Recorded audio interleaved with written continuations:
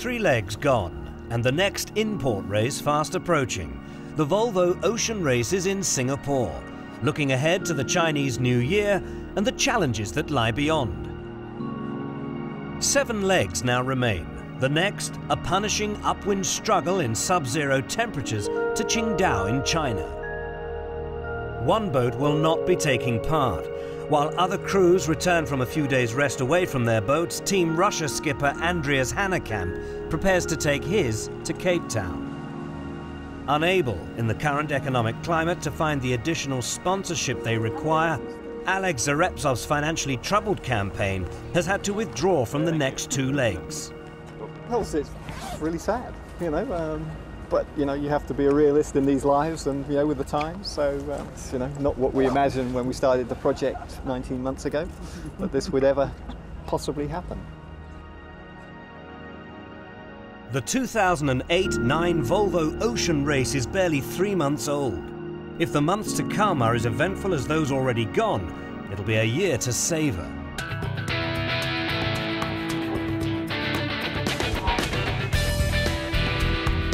October the 11th, departure day in Alicante. 8 teams left the dock, boats prepared, route researched, weather analysed. The Leg 1 challenge may have been familiar to some of the veterans, but what did they know of each other? Nothing. You know the people involved, the teams involved, who's got money, who's got 2 boats, who's been working hard, who the designers are.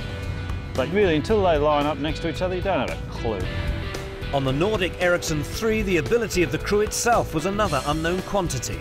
I actually remember talking to the lads, I was like, how many fast nets have you done? They're like, none. How many Gotland runs have you done?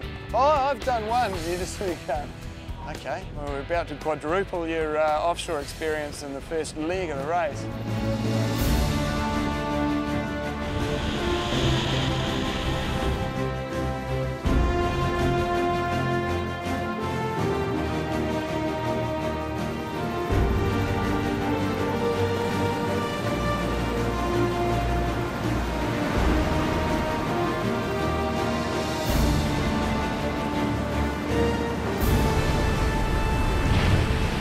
The start in Alicante was one of the most nerve-wracking sporting adventures I've ever had.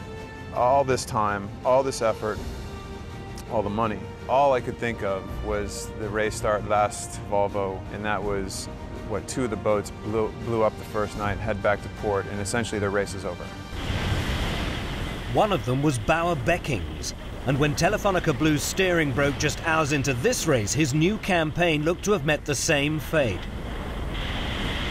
But after stopping to replace the rudder arms and suffering a 12-hour penalty, Becking's crew was back on its way.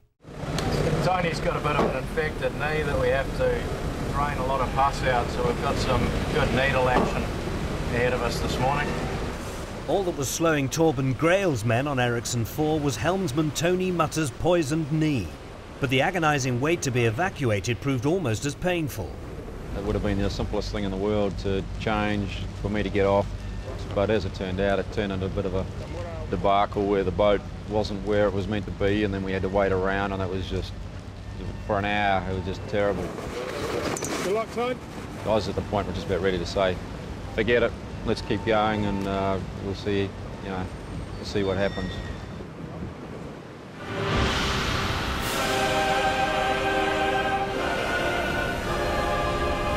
That first week, I guess it was a relief just knowing, hey, the boat's got legs.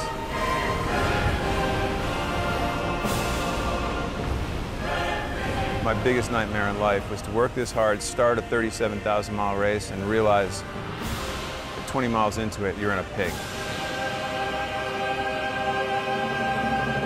Ian Walker was in a Dragon, the Green Dragon, and it was his boat that smoked to the scoring gate at Fernando de Noronha in first place.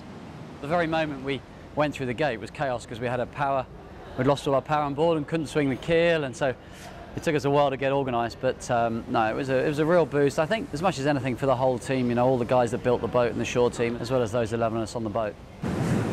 When Green Dragon slipped back, Ericsson 4 and Puma fought for the lead in a protracted dispute that tested the patience of both the crews.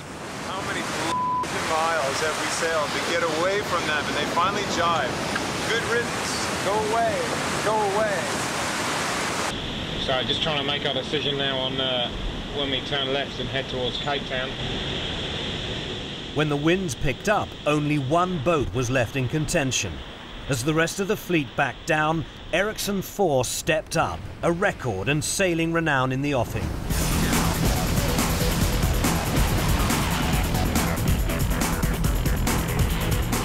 I turned into one of the internet junkies following the race, so I got to see it from the public side, and it's hard work getting, every 3 hours going for the skids.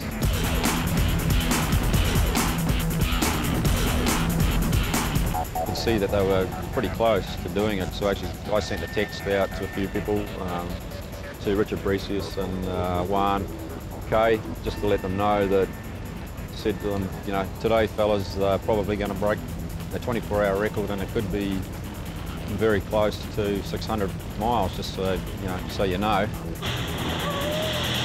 Sure enough, within 2 hours, I think it came back that they'd done it. Good to see. Covering 596.6 miles in 24 hours at its peak, Ericsson 4's pace proved too hot for opponents to handle, including its closest pursuer. We hadn't done a lot of that type of sailing at all, not hard downwind stuff, but yeah, disappointed. But we conceded straight away there and there in that first place, but we couldn't have, I don't think we could have done it anyway, so good on them. Seeing Ericsson 4 flying away from us, I have to say it was pretty painful, and it's still pretty painful now, because it clearly shows that they are strong, and it shows as well our weakness. To be precise, we are missing helmsmen on board at that level, and when the conditions become critical, you need special skills. More serious were the shortcomings exposed on the Telefonica boats. Rudder failure sparked a damaging sequence of events on Telefonica Black, while the crew of their sister ship was also in for a nasty surprise. It's certainly a case that we didn't do a lot of big downwind sailing because we got the boats in the summer. We're based in the Mediterranean, and yeah, we had very little time to go elsewhere, so the sort of big downwind stuff, the sort of sail development wise, we were pretty happy with what we were going to get, so we kind of assumed it would be all right, I guess, and yeah, the first day came as a big shock to us. We couldn't keep the bow up.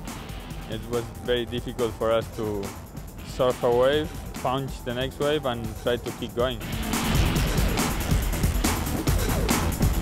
We saw Ericsson 3 passing us like a power boat, so it was a big 4 guys on deck. At that time we were 6 on deck, and we couldn't keep up. In our training base in Lanzarote there, we knew what she was capable of. We'd had her out, and at least once a week we were sailing in 30+ knots in the boat. But to be honest with you, we'd go out and sail like that for an hour and a half and get back on the dock, and we'd all be exhausted. That last bit coming into Cape Town there, that was some of the most brutal sailing I've ever done.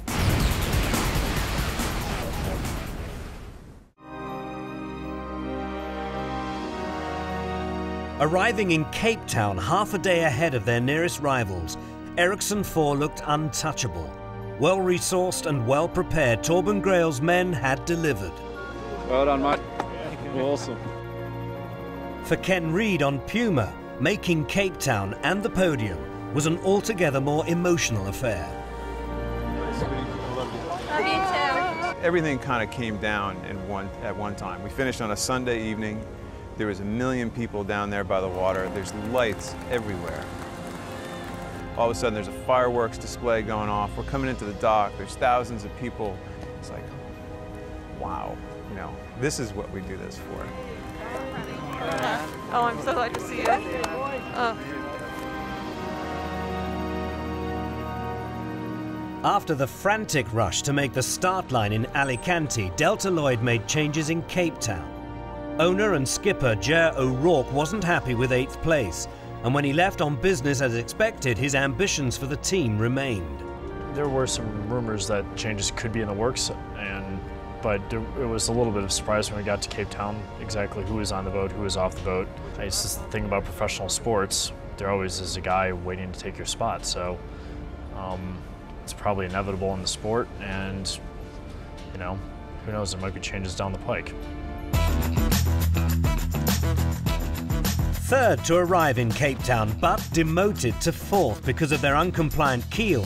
Anders Luander's crew on Ericsson 3 received a further blow as they prepared to depart. Cape Town, for a start, it's hard to leave that place. It's just fantastic. You know, we'd been through an entire race before we even got back to being under Table Mountain and having to sail away from there. We'd used every sail on the boat in 40 minutes. For the first time, Leg 2 took the fleet northeast across the Indian Ocean, not south into the southern. A profound change, some argued, to the very nature of the challenge. They needn't have worried. 2 days in, an old-school hammering hit the fleet and the inexperienced crew on Ericsson 3. The nice thing with the Nordic guys is they don't know when they're pushing it too hard because they've never done it before, so you can sort of lead them into a little bit like, then they look at you and it's like, it's good, yeah, no problem. You sort of look the other way. It's good they don't know. You know? But we did 39.7 knots in that leg. That's crazy. Another early addition to the casualty list was Green Dragon, its boom broken in the teeth of a 50-knot squall. Team Russia's hopes were knocked sideways in a vicious Chinese jibe.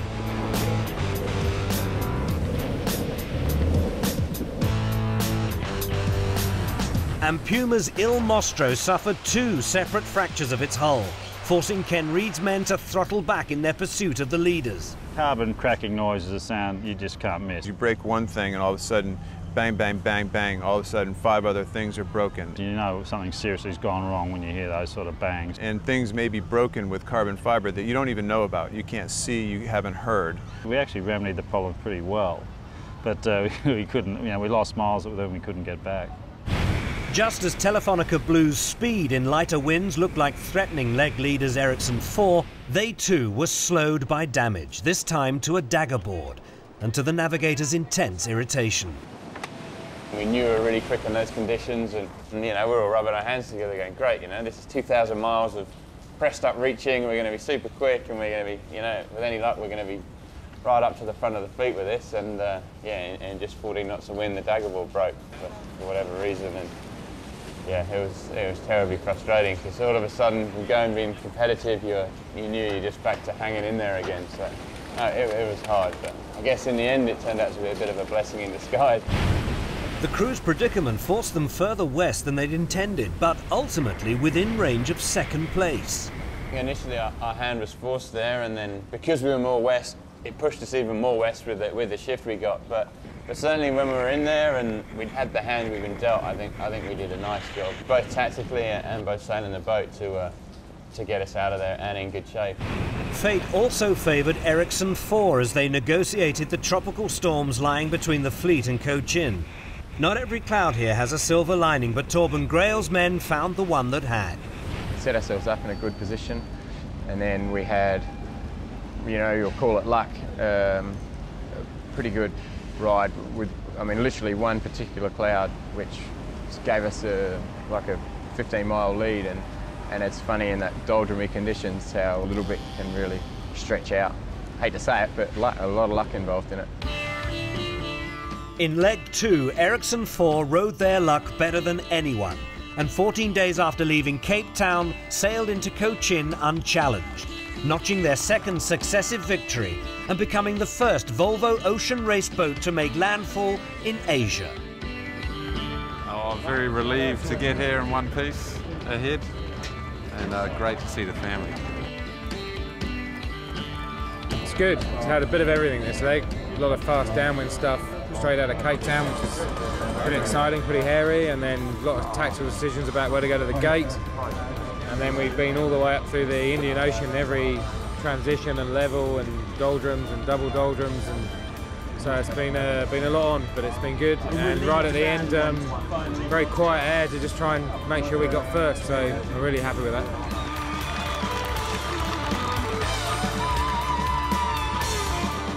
Next to arrive some 13 hours later were Telefonica Blue, relieved but also aware their broken dagger board had deprived them of a head-to-head light air battle with the race leaders. I think if definitely have gone a further easterly position. I think we would have been very close to Ericsson 4 at this stage, and I think how the conditions would have been, I think we would have a good crack at them to sail actually away from them. So that's always that crystal ball, you don't know what's going to happen, and so we had our second place in Kochi, which was a good result, and that's it, that's history. Yeah. Ericsson 3 grabbed third, but the biggest welcome was reserved for Team Russia's arrival 2 days later.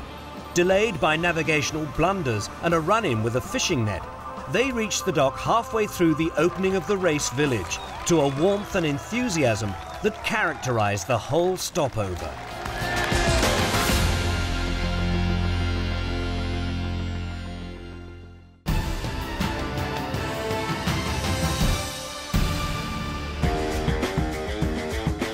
Leg 3 promised a hard upwind slog across the Bay of Bengal, followed by a tortuous traverse of the Straits of Malacca. With 2 leg wins out of 2, Ericsson looked dominant, but would their consistency make for complacency? No, not really. In fact, it's the opposite. It actually puts more pressure on you, and with it being a lot lighter, we weren't 100% sure on how we were going to stack up and performance-wise. Yeah, we went into the leg saying, right, there's not going to be any heavy running. We know we should be fast in these conditions. We know we'll go all right upwind, so really we don't have any excuse to lose.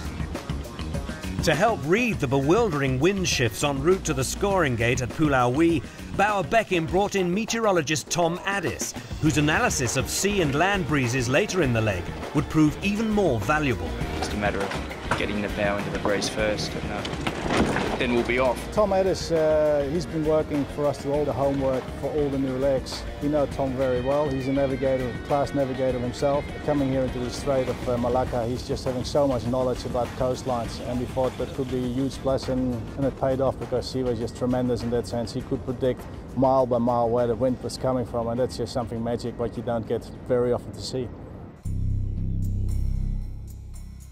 Pressure on navigators was intense. The tides and currents off Sri Lanka just one of the early pitfalls.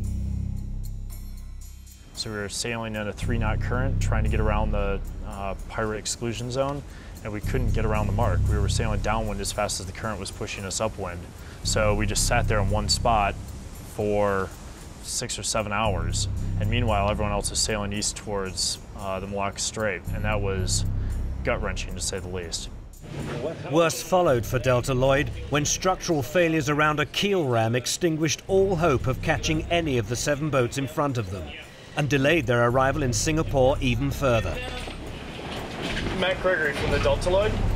And then on top of it, people had plane flights to go back home to see family. Girlfriends were coming into town. We hadn't had a vacation in 3 months, or a single day off really for 3 months. So, you know, you want to tell them, yeah, you're going to make your flight and your girlfriend's not going to have to wait for 3-4 days for you to get in. That part of it was just horrible. We have to dive. Look at this. We have to dive. Okay, you tell me. It's your call. You are the navigator. I don't know. On Telefonica Black, even 6-race veteran Roger Nilsson was feeling the heat, missing a waypoint before fortunately realizing his mistake. All these boats correct. I don't care what we have to do. I don't care. Vamos a virar. Listo. A virar. The tactical trio on Telefonica Blue took the boat boldly south. But when the wind shift they'd envisaged failed to materialize, it was Ericsson 4 who bagged the maximum points at the scoring gate.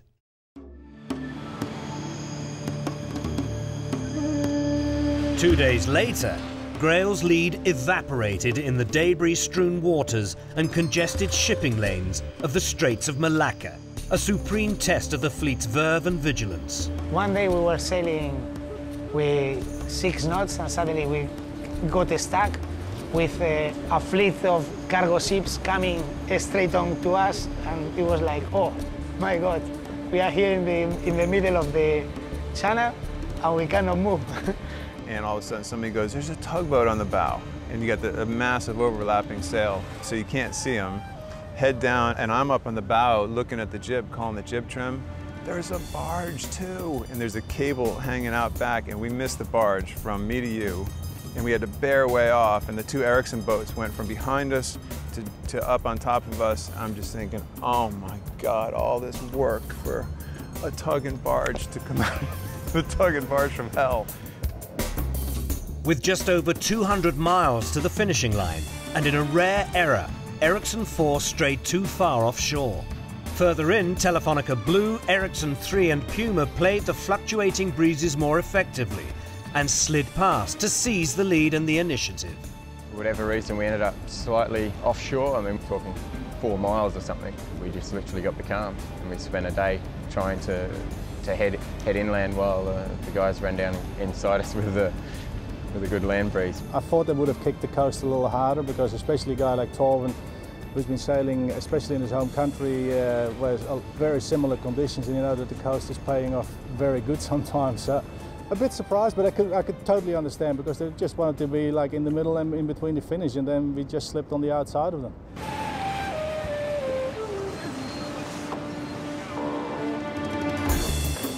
Four boats now shared the same stretch of water, a rare opportunity to observe each other's crew dynamics at close quarters. Very close quarters.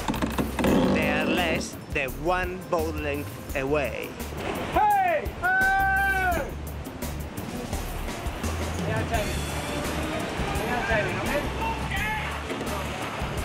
We had a crazy night. I don't know how many sail changes, maybe 20. So me and my mate up on the bow there, we were working as hard as we could, and all of a sudden there came Telefonica. And hey guys, hey! Hey! Hey! We had to do a crash dive, try to avoid them. Ready, Pepper? It was very close. We had to avoid a collision, so we shouted protest.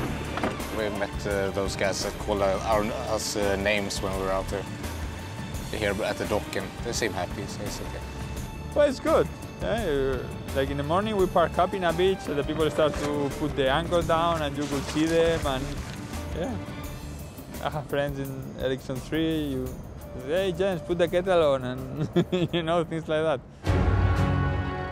Fighting the tides for every yard and each other for every breath of wind, the quartet converged on the finish line, Telefonica Blue holding a narrow lead.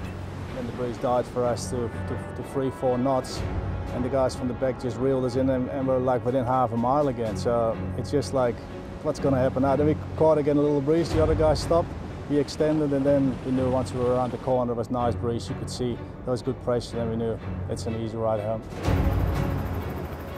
The most dramatic, if not the very closest finish in race history, saw the first 4 boats cross the line inside 20 minutes. In first place and breaking Ericsson 4's stranglehold on the race were an ecstatic Telefonica Blue. It's very special getting over the line and finishing, and I think the whole crew have been under so much pressure for so long, with 3 other boats breathing down your neck, and sometimes we've been first and other times we've been fourth, and everywhere in between. I think just crossing the line and knowing it was over and it was finished and it was job done, and it was a very special moment. Second were Ken Reed's men on Puma. The perfect finish is you have no idea where the finish line in that race. That's the perfect finish.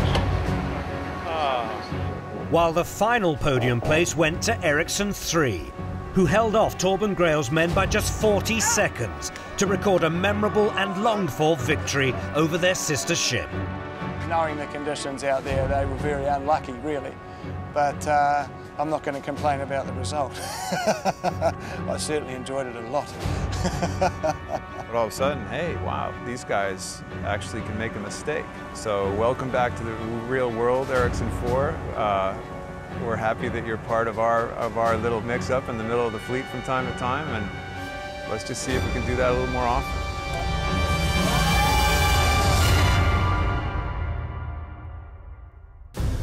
Torben Grail's points tally now stands at 35, 4.5 ahead of Bauer Becking. Ken Reed is currently third with a 5-point lead over Anders Luander in fourth. While just ahead of Fernando Echevarri in 5th place is Ian Walker. Team Russia leave the race after scoring 10.5 points, 1.5 more than Delta Lloyd. Ericsson 4's position at the top of the leaderboard was until recently in jeopardy.